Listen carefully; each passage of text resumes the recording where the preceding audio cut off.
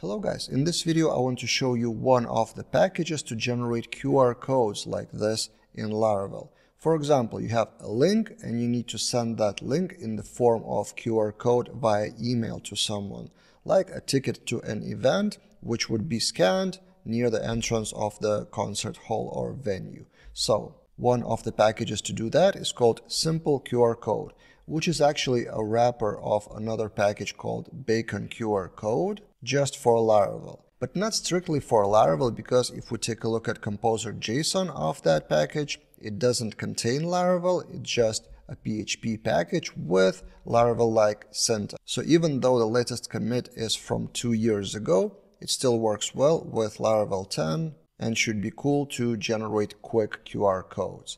Let's take a look how it works. This is my demo project, quick demo project, where I need just to send the link, for example, to Laravel daily courses.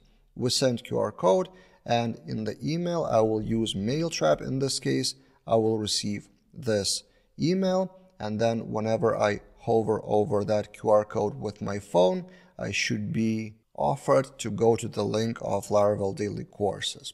Now, what about the code? To use that package after Composer require of that package, all you need to do is call the QR code facade with wherever you want to generate that QR code. For example, in the controller we have mailable class that is called with newer syntax of Laravel 10 with envelope and content, and then content is inside of the blade file of send link blade where the magic actually happens. So we call QR code facade, and then we choose many parameters, format PNG, size, and generate, and this is the link as a parameter. Then we do base64 encode and return that image as base64.